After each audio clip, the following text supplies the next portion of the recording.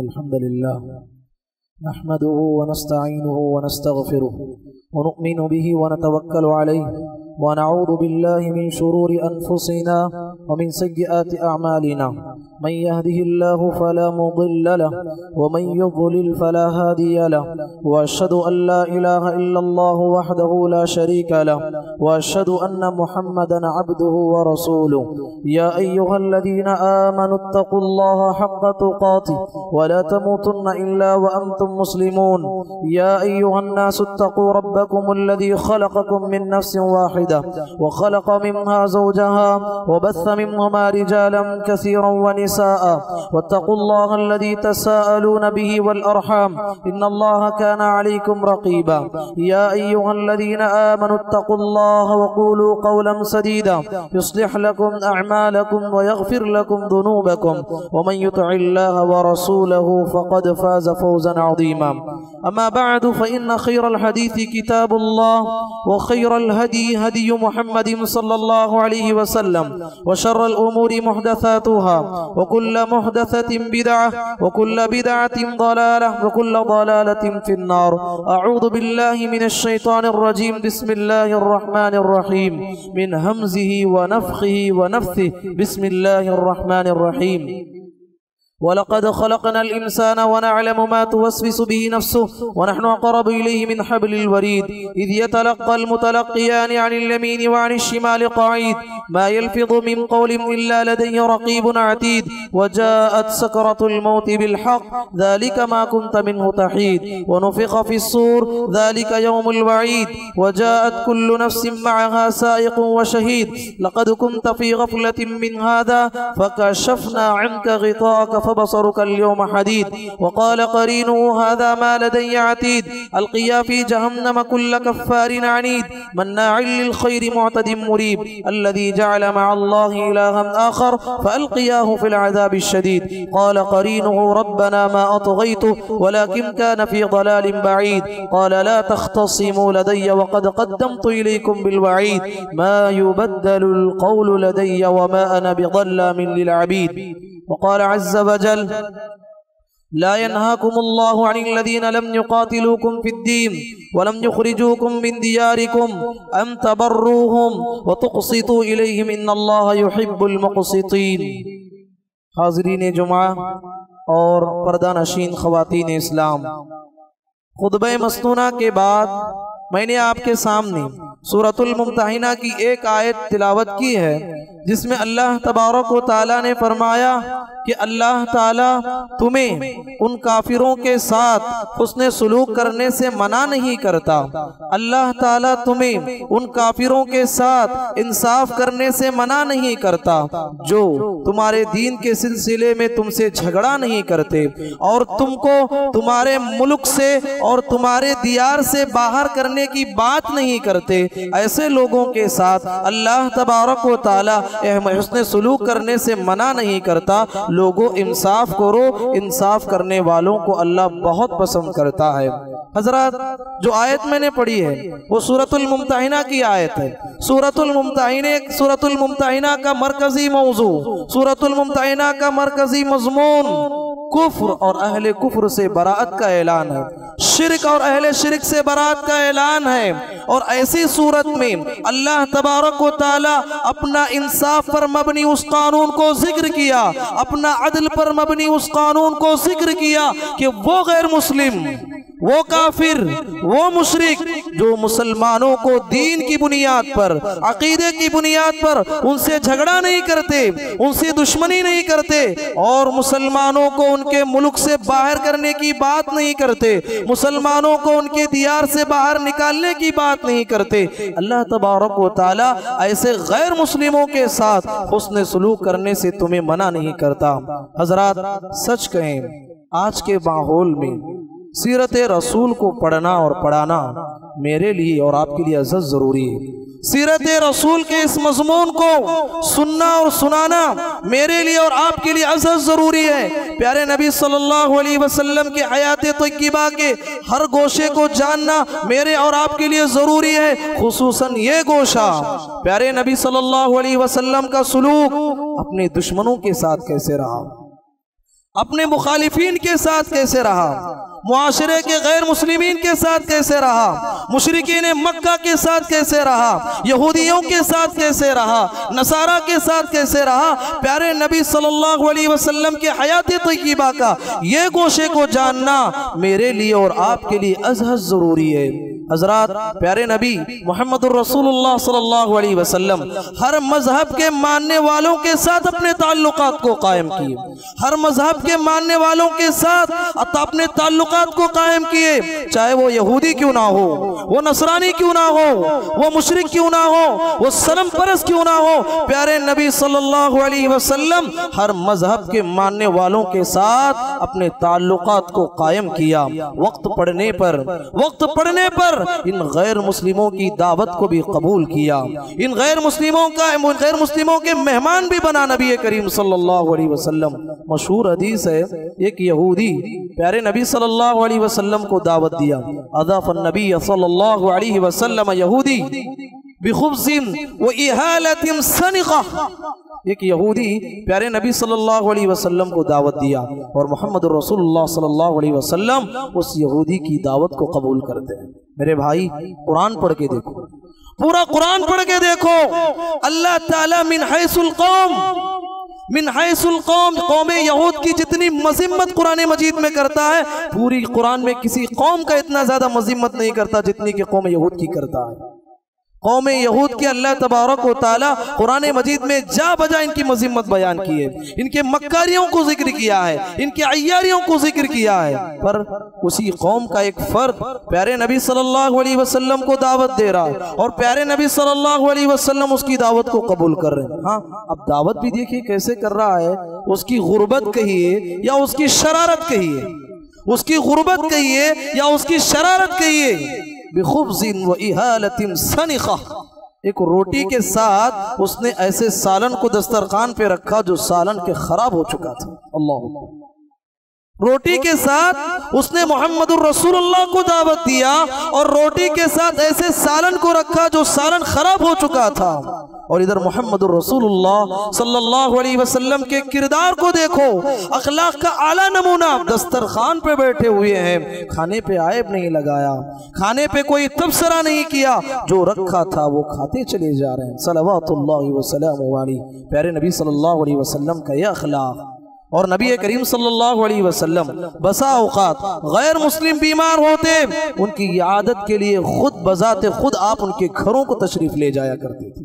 ایک یہودی بچہ جو پیارے نبی کا خادم تھا، پیارے نبی صلی اللہ علیہ وسلم نے دیکھا کہ وہ بچہ بیمار ہو گیا، پیارے نبی خود اس کے گھر تشریف لے گئے۔ اتنا بیمار ہو چکا تھا کہ ایسا لگتا تھا کہ اس کے آخری لمحات ہیں، چند منٹوں کا مہمان ہے۔ پیارے نبی نے بچے سے کلمے کی تلقین کی، کہا کہ بیٹے کلمہ پڑھ لو۔ سرحانے باپ بیٹھا تھا، بچے کے یہودی لڑکا تھا، باپ کی طرف اشارہ کیا، باپ کو دیکھا، باپ نے کہا اطع ابا القاسم، کہا کہ محمد الرسول اللہ کی اطاعت کرو۔ وہ بچہ کلمہ کیا پڑھا، تھوڑی ہی دیر میں اس کی روح قفس انصری سے پرواز کر گئی، تھوڑی ہی دیر میں اس کی روح قفس انصری سے پرواز کر گئی۔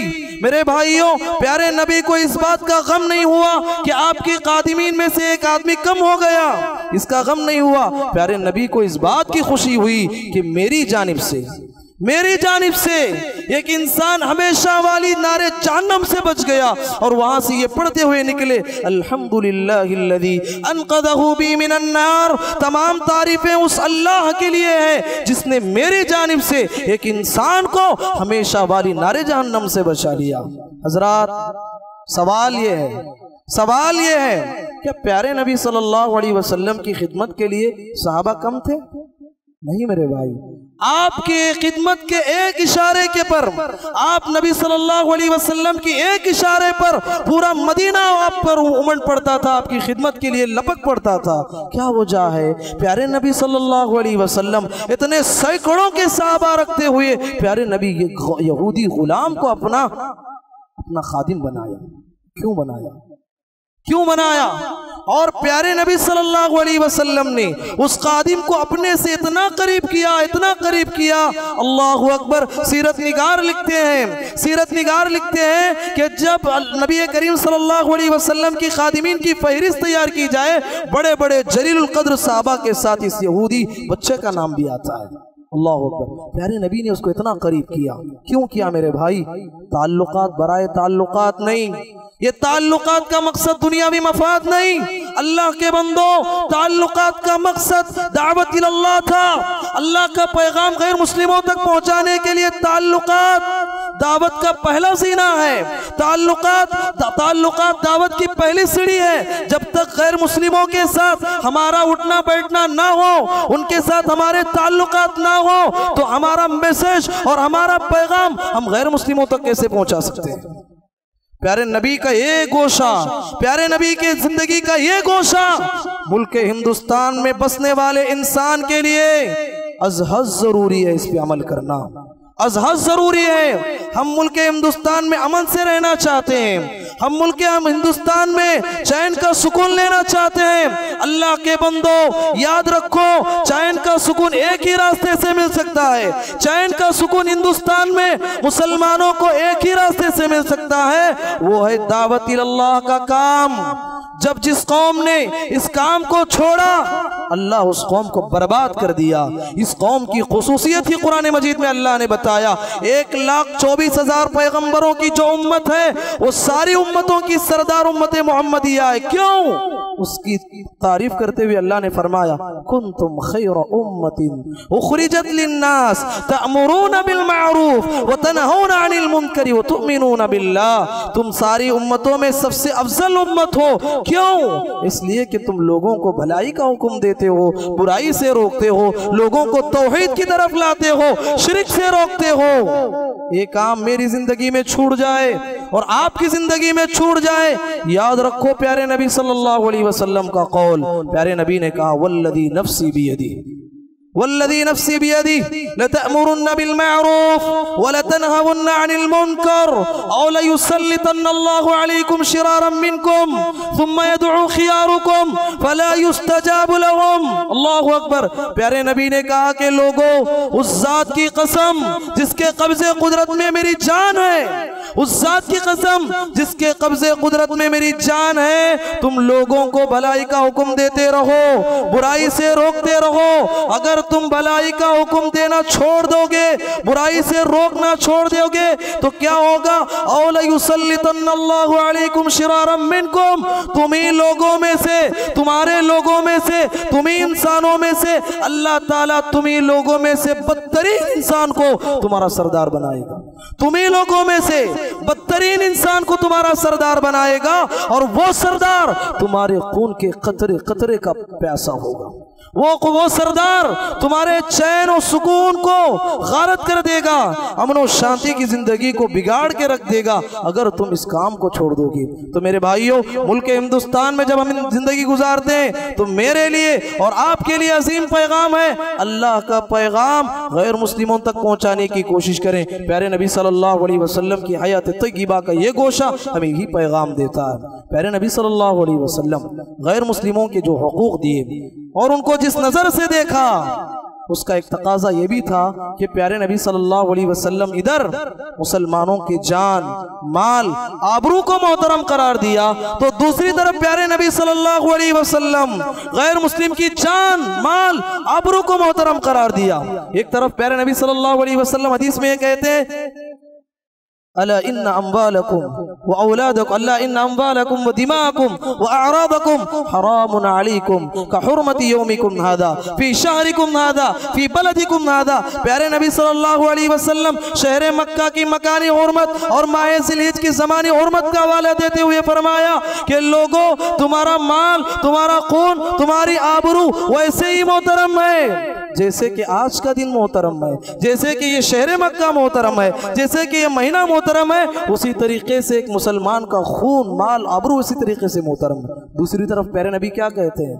من قتل معاہدا لم یرح رائحۃ الجنہ وان ریحها لیوجد من مسیرۃ 40 عاما۔ پیارے نبی نے کہا کہ جو مسلمان کسی معاہد کو قتل کرتا ہے. معاہد کس کو کہتے ہیں؟ کوئی غیر مسلم اسلامی ملک میں ٹیکس دے کے رہتا ہے یا اسلامی ملک میں ویزا لے کے داخل ہوتا ہے. اگر کوئی مسلمان ایسے غیر مسلم کو قتل کرتا ہے، پیارے نبی نے کہا وہ مسلمان جنت میں جانا چھوڑو، جنت تو کیا جائے گا، وہ جنت کی خوشبو بھی نہیں پائے گا. وَإِنَّ رِيحَهَا لَيُوجَدُ مِن مَّصِيرَةِ 40 عَامًا. حالانکہ جنت کی خوشبو 40 سال کی دوری کی مسافت سے سونگھی جا سکتی ہے. ہاں، پیارے نبی صلی اللہ علیہ وسلم غیر مسلم کی جان کو محترم قرار دیا. سیرت کی کتابوں میں آپ ایک واقعہ پڑھیں گے، سیرت بئر معونہ سے، سریہ بئر معونہ. یہ کیا واقعہ ہے؟ بنو عامر کے چند لوگ پیارے نبی کی خدمت میں آئے، کہا کہ اللہ کے نبی ہم سب مسلمان ہو گئے، ہم سب مسلمان ہو گئے ہیں، ہماری تعلیم و تربیت کے لیے آپ کے صحابہ کو بھیجو. پیارے نبی صلی اللہ علیہ وسلم 70 علماء صحابہ کو بھیجا، 70 علماء صحابہ کو ان کے ساتھ روانہ کیا. جھوٹ بول رہے تھے، وہ ایمان نہیں لائے. 70 صحابہ کو لے گئے، 70 صحابہ کو قتل کیا، شہید کر دیا. 70 صحابہ کو دھوکہ دے کر، غدر کر کے پیارے نبی صلی اللہ علیہ وسلم کے علماء صحابہ کو 70 صحابہ کو قتل کیا. ان میں سے ایک صحابی تھے عمر بن امیہ الضمری رضی اللہ عنہ. کسی طریقے سے جان بچاتے ہوئے موقع پا کے بھاگ نکلے. کیا مدینے کے قریب پہنچے، 2 غیر مسلم آتے ہوئے نظر آئے. ان کے پاس پہنچے، کہا کہ تم کون ہو؟ تعارف پوچھا. انہوں نے کہا کہ ہم بنو عامر کے قبیلے کے رہنے والے ہیں. انہوں نے سوچا کہ یہ اسی قبیلے کے آدمی ہیں جو ہمارے 70 بے گناہ لوگوں کو قتل کیا ہے. تو حضرت عمر بن امیہ الضمری رضی اللہ تعالیٰ موقع پا کے انہی کی تلوار سے ان دونوں کی گردن اڑا دی. ان لوگوں نے ہمارے لوگوں کو 70 لوگوں کو مارا، جوش انتقام میں تھے، اور بعد میں انہیں پتا چلا کہ یہ 2 افراد محمد الرسول اللہ کے پاس سے ہو کے آ رہے تھے، اور یہ دونوں کو اللہ کے نبی امن کا پروانہ دے چکے تھے. اس کے باوجود انہوں نے قتل کیا. انہیں پتا نہیں تھا کہ امن کا پروانہ نہیں دیا گیا ہے. پیارے نبی کی خدمت میں حاضر ہوئے، بڑے پشیمان تھے. پیارے نبی صلی اللہ علیہ وسلم، اللہ اکبر میرے بھائیوں، ایسی نادر مثال آپ کو کسی کتاب میں نہیں ملے گی. پیارے نبی صلی اللہ علیہ وسلم ان دونوں کی خون کی دیت پیارے نبی صلی اللہ علیہ وسلم بنو عامر کو ادا کیا. اللہ اکبر. جبکہ پیارے نبی کے 70 صحابہ کو ان ظالموں نے قتل کیا. آپ تاریخ میں ایسی مثال بتا سکتے ہیں کہیں کہ پیارے نبی نے ان 2 غیر مسلموں کے غیر مسلموں کے خون بہا دے کر انسانیت کو یہ پیغام دینا چاہا کہ غیر مسلم کی جان ہوتی ہے، غیر مسلم کی جان بھی محترم ہے، صرف مسلمان کی جان محترم نہیں. اللہ کے بندو، ایسی نادر مثال اور ایسا انصاف آپ کو اللہ کی کتاب میں ملے گا. ایسا انصاف آپ کو قانون محمدی میں ملے گا. آپ کو ایسا انصاف شریعت محمدی میں ملے گا. ایسی نادر مثالیں آپ کو تاریخ اسلام ہی میں مل سکتی ہیں، اس کے علاوہ کسی اور میں نہیں مل سکتی. پیارے نبی صلی اللہ علیہ وسلم نے غیر مسلموں کے مال کو بھی محترم قرار دیا. مشہور واقعہ، حضرت مغیرہ بن شعبہ رضی اللہ تعالیٰ ابھی اسلام قبول نہیں کیے تھے. ان کے 2 ساتھیوں کے ساتھ جا رہے تھے، دونوں ساتھیوں کو قتل کیا. ان کا پورا مال اٹھا کے پیارے نبی کی خدمت میں آئے، کہا کہ اے اللہ کے نبی، اب میں اسلام قبول کرنا چاہتا ہوں. دیکھیے یہ مال ہے، میرے 2 غیر مسلم ساتھی تھے، ان دونوں کو میں نے مار کے ان کا مال حاصل کر کے آپ کے پاس لایا ہے. اللہ اکبر. پیارے نبی صلی اللہ علیہ وسلم نے کہا اما الاسلام فقد قبلنا واما المال فانه مال غدر وقیانہ. اے مغیرہ، رہا تمہارے اسلام لانے کی بات ہمیں منظور ہے، لیکن جو مال تم پیش کر رہے ہو، جو مال تمہیں مجھے دینے کے لیے کہہ رہے ہو، یہ مال غداری سے حاصل کیا ہوا مال ہے، غدر سے حاصل کیا ہوا مال ہے. غداری سے حاصل کیا ہوا مال ایک مسلمان لے نہیں سکتا. اللہ. پیارے نبی نے اس مال کو نہ لیتے ہوئے انسانیت کے سامنے یہ پیغام دیا کہ مال صرف مسلمان کا محترم نہیں، غیر مسلم کا مال ہوا کرتا ہے. اس کے ساتھ بھی کوئی ظلم کر کے مال لیتا ہے، وہ بھی ظلم ہے. حضرات، پیارے نبی صلی اللہ علیہ وسلم کی زندگی کا ایک عظیم گوشہ، پیارے نبی صلی اللہ علیہ وسلم زندگی میں غیر مسلموں کے احسانات کو یاد رکھا. ایک طرف پیارے نبی مسلمانوں کے احسانات کو یاد رکھا تو دوسری طرف غیر مسلموں کے احسانات کو یاد رکھا اور ان کا احسان کا بدلہ اسی دنیا میں چکانا چاہا۔ مطعم بن عدی مکے کا رہنے والا شخص تھا تو مشرکی لیکن بڑا صاحب کردار تھا تو مشرک لیکن بڑا صاحب کردار تھا۔ پیارے نبی کی بڑے نازک ترین موقعوں پر پیارے نبی کی مدد کی، بڑے نازک ترین موقعوں پر۔ ہوا کیا، جب مشرکین مکہ دیکھا اسلام پھیلتے جا رہا ہے تو پورے مشرکین نے ایک پلان بنایا، کہا کہ مسلمانوں کے ساتھ ہم سماجی بائیکاٹ کریں گے، یعنی ان کے ساتھ کوئی بات چیت نہیں کرے گا، ان سے کوئی لین دین نہیں کرے گا، ان سے کوئی شادی بیاہ نہیں کرے گا، ان کے ساتھ کوئی بات بھی نہیں کرے گا۔ ایسی ماحول ہو گیا تھا۔ پیارے نبی صلی اللہ علیہ وسلم پورے صحابہ شیب ابی طالب میں آ گئے۔ 3 سال، ایک دن نہیں، 2 دن نہیں، 3 سال تک پورے صحابہ اس سزا کو بھگتتے رہے کہ صحابہ اکرام رضوان اللہ علیہ مجمعین خود کہتے ہیں ہم کھانے کے دانے دانے کے لیے ترس گئے 3 سالوں میں، پانی کے قطرے کے لیے ترس گئے ہم۔ سعد بن ابی وقاص رضی اللہ عنہ کہتے ہیں اللہ جانتا ہے کہ 3 سال ہمارے کیسے گزرے۔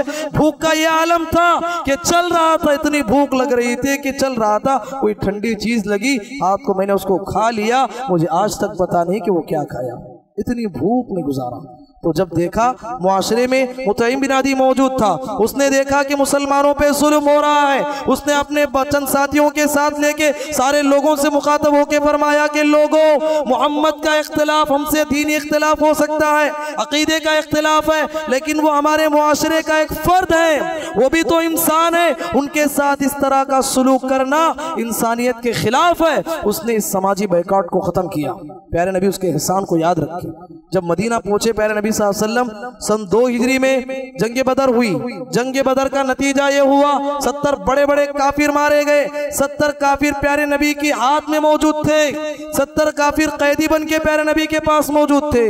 اس وقت میں پیارے نبی صلی اللہ علیہ وسلم مطعم بن عدی کو یاد کیا، مطعم بن عدی کو یاد کیا، اس کے احسان کو یاد کرتے ہوئے فرمایا لو كان المطعم ابن العدی حیا ثم کلمنی من هؤلاء النتنا لا اعتقتهم له۔ کہا کہ لوگوں سن لو، آج مطعم بن عدی زندہ ہوتا، اس وقت تک اس کی وفات ہو چکی تھی، کہا کہ آج بھی مطعم بن عدی زندہ ہوتا، یہ 70 قیدیوں کے سفارش میں، یہ 70 قیدیوں کی سفارش میں ایک جملہ کہا ہوتا، میں اس کی ایک جملے کی بنیاد پر یہ 70 کے 70 قیدیوں کو اس کے ایک شفاری جملے پہ آزاد کیا ہوتا۔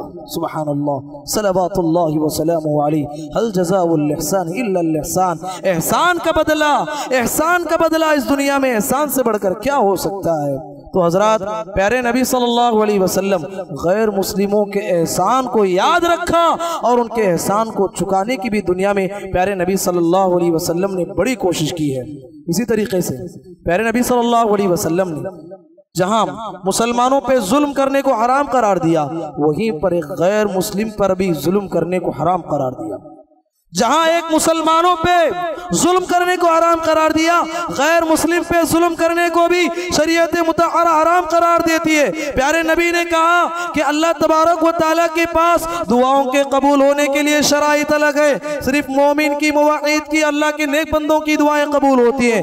کہا کہ بد دعا کے سلسلے میں اللہ کا قانون یہ ہے کہ اگر کوئی غیر مسلم کے ساتھ کوئی مسلم ظلم کرتا ہے، وہ غیر مسلم کی آہ بھی اس مسلمان کی قربانوں کو جلا کر خاکستر کر سکتی ہے، اور غیر مسلم کی آہ مسلمان کو برباد کر سکتی ہے۔ پیارے نبی صلی اللہ علیہ وسلم کے زمانے میں ایک واقعہ پیش آیا، تو عمہ بن عبیرق نامی ایک شخص تھا، نبی صلی اللہ علیہ وسلم کے زمانے میں اس نے ایک زراح چرائی۔ اب پکڑے جانے کا اندیشہ ہوا، وہ زیرہ لے جا کے ایک یہودی کے گھر میں رکھ دیا۔ اب جب اس کی تلاش کی گئی، اس کو تلاش کیا گیا، لوگوں سے پوچھا گیا، تو وہ زرہ نکلی یہودی کے گھر۔ یہودی نے کہا میری نہیں زرہ ہے، طعمہ بن عبیرق کی زرہ ہے۔ طعمہ بن عبیرق نے کہا کہ میری زرہ نہیں، چرایا ہے یہودی۔ اور نتیجہ یہاں تک پہنچا، پیارے نبی صلی اللہ علیہ وسلم اس فیصلے پر پہنچے، قریب تھا کہ اس یہودی کو مجرم قرار دیتے، اللہ تعالیٰ آسمان سے آیتیں نازل کیا، اِنَّا أَنزَلْنَا إِلَيْكَ الْكِتَابَ بِالْحَقِّ لِتَحْكُمَ بَيْنَ النَّاسِ بِمَا أَرَاكَ اللَّهُ وَلَا تَكُنْ لِلْخَائِنِينَ خَصِيمًا وَاسْتَغْفِرِ اللَّهَ إِنَّ اللَّهَ كَانَ غَفُورًا رَحِيمًا۔ اے پیغمبر، وہ مجرم جنہوں نے چوری کیا ہے وہ چاہتے ہیں کہ آپ ان کی تائید میں بات کریں، وہ چاہتے ہیں کہ آپ ان کے فیور میں بات کریں، آپ ہرگز ان کی تائید میں بات نہ کرو، اللہ سے استغفار کرو، اللہ تعالیٰ بڑا بخشنے والا ہے، رحم کرنے والا ہے۔ اللہ اکبر۔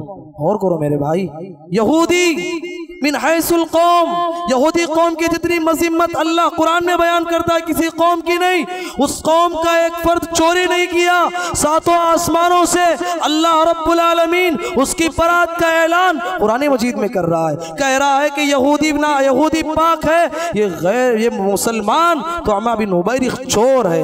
اللہ اکبر۔ میرے بھائیوں، یہ انصاف اللہ کی قسم اللہ کی کتاب میں آپ کو ملے گا، قانون محمدی میں ملے گا، شریعت محمدیہ میں ملے گا، اور یہ اسلام کی نادر مثالیں آپ کو تاریخ اسلامی میں مل سکتی ہیں۔ اللہ تبارک و تعالیٰ نے ساتوں آسمان سے اس یہودی کی براءت میں آیتیں نازل فرمایا۔ یہ اسلام کی خصوصیت ہے، یہ اسلام کی پہچان ہے، اسلام غیر مسلموں کے حقوق بھی ادا کرتا ہے۔ تو حضرات، پیارے نبی صلی اللہ علیہ وسلم جہاں مسلمانوں کے ساتھ کیے گئے عہد و پیمان کو نبھانے کی تعلیم دی، وہیں پر ایک غیر مسلم کے ساتھ کیے گئے عہد و پیمان کو نبھانے کی تعلیم دی، غیر مسلم کے ساتھ کیے ہوئے عہد و پیمان کو نبھانے کی تعلیم دی۔ اور سیرت مطہرہ پڑھ کے دیکھو اس گوشے میں کیسے کیسے نازک ترین موقعوں پر پیارے نبی نے غیر مسلموں سے کیے ہوئے وعدوں کو پورا کیا۔ ہوا کیا، جنگ بدر کے موقع پر ابو جہل اپنے جاسوسوں کو پھیلائے رکھا تھا۔ حذیفہ رضی اللہ عنہ، ان کے والد یمان، دونوں مل کے نبی کریم صلی اللہ علیہ وسلم سے جنگ بدر میں ملنے کے لیے جا رہے ہیں۔ راستے میں ابو جہل کے جاسوسوں نے دونوں کو پکڑ لیا، پکڑ کے سیدھے ابو جہل کے پاس لے کر گئے۔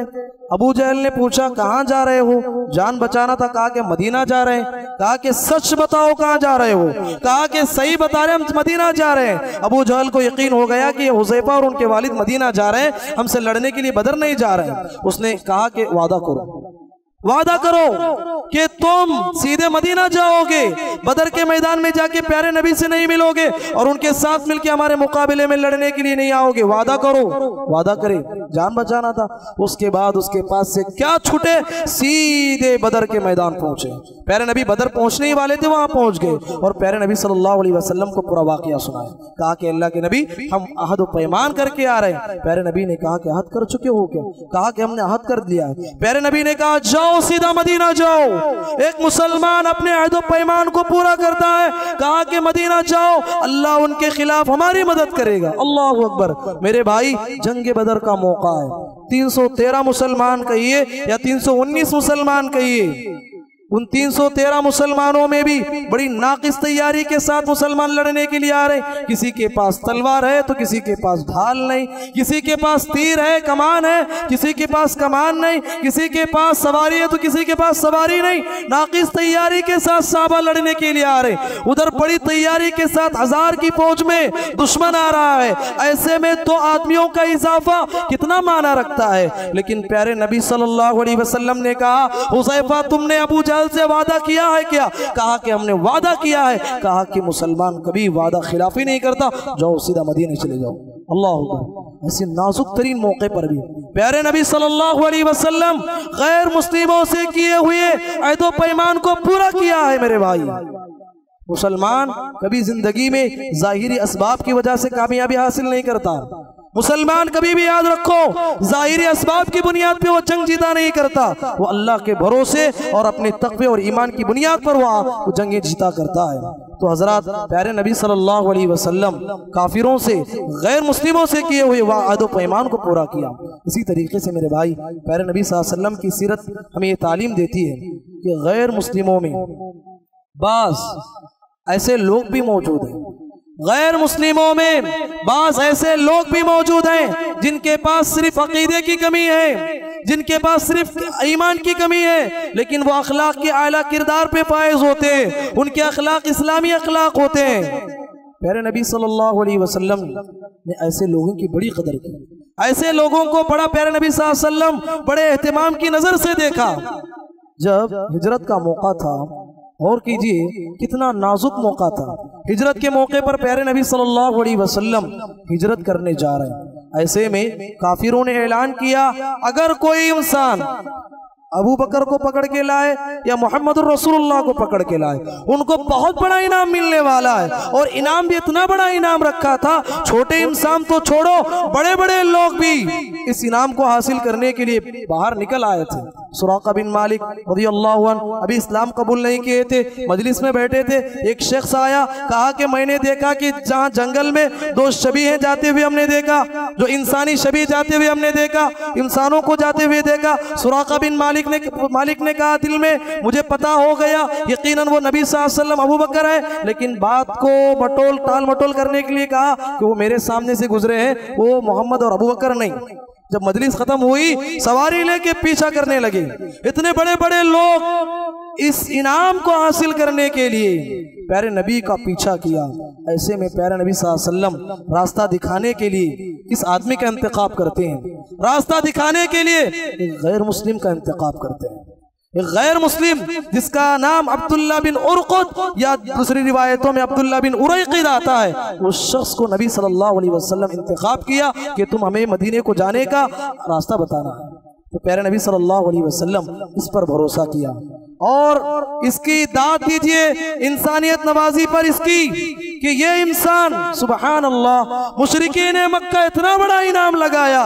سیرت نگار کہتے ہیں کہ اس انعام کے مقابلے میں جو پیارے نبی اجرت دینا چاہ رہے تھے، وہ اجرت اس انعام کے مقابلے میں کچھ بھی نہیں تھی، لیکن اس نے اپنے ضمیر کا سودا نہیں کیا، پیارے نبی کے ساتھ غدر نہیں کیا، اپنے ہم مذہب لوگوں کی تائید نہیں کی۔ اسے پتا تھا کہ غار ثور میں پیارے نبی اور ابو بکر موجود ہیں، جسے پوری دنیا کے لوگ ڈھونڈ رہے ہیں اس انعام کو حاصل کرنے کے لیے، پر یہ عبداللہ بن ارقد اپنے ضمیر کا سودا نہیں کیا، عہد و پیمان کو نبھاتے ہوئے پیارے نبی صلی اللہ علیہ وسلم کا ساتھ دیا۔ تو نبی کریم صلی اللہ علیہ وسلم کی زندگی ہمیں یہ تعلیم دیتی ہے معاشرے میں ایسے غیر مسلموں کو ڈھونڈنے کی ضرورت ہے جو غیر مسلم، جس کے پاس عقیدے کی اور ایمان کی کمی ہے، بس وہ اخلاق کے اعلیٰ کردار پہ فائز ہوتے ہیں، ایسے لوگوں کی قدر کرنے کی اسلام ہمیں تعلیم دیتا ہے۔ تو حضرات بتانے کی بات یہ ہے کہ ہم نبی رحمت صلی اللہ علیہ وسلم کے امت رحمت ہیں، نبی رحمت صلی اللہ علیہ وسلم کے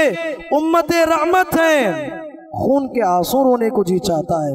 ہم میں سے کتنے لوگ ایسے ہیں اپنے کردار سے، اپنے کیریکٹر سے ایسا کام کر بیٹھتے ہیں جس کی تعلیم شریعت ہمیں نہیں دیتی۔ ہمارے کاموں کی وجہ سے اسلام بدنام ہو رہا ہے، پیغمبر اسلام بدنام ہو رہے ہیں، اللہ رب العالمین کی کتاب بدنام ہو رہی ہے، لوگ محمد صلی اللہ علیہ وسلم کو دہشت گرد کہہ رہے ہیں نعوذ باللہ، جبکہ پیارے نبی رحمت للعالمین بن کے آئے تھے۔ یہ کتاب رحمت تھی قرآن مجید، جس کو لوگ دہشت گردی کی تعلیم دینے والی کتاب قرار دے رہے ہیں، جبکہ مذہب اسلام ساری انسانیت کو امن و امان کا پیغام دینے کے لیے آیا تھا، لوگ دہشت گرد کا مذہب قرار دے رہے ہیں۔ اس کا ذمہ دار کون؟ اس کا ذمہ دار کون؟ اس کا ذمہ دار میں ہوں اور آپ ہیں۔ ہم نے اپنے کردار کو پیارے نبی کے اخلاق جیسا نہیں بنایا۔ پکے مسلمان ہو، ایمان والے بننا چاہتے ہو، اپنی عملی زندگی میں محمد الرسول اللہ صلی اللہ علیہ وسلم کے اخلاق کو اپناؤ، اللہ کے نبی کے اخلاق کو اپناؤ۔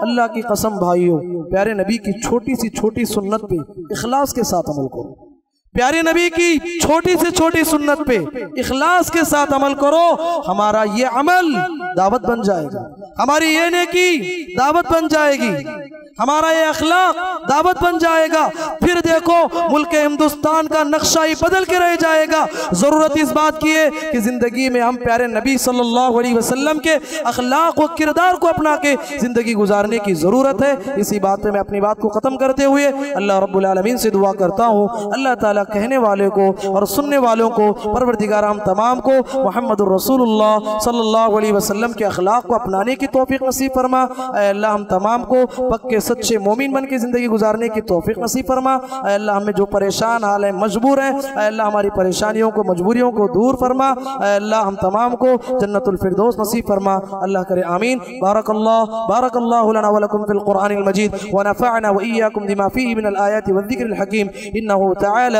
جواد كلم ملك بر رحيم ورب حليم۔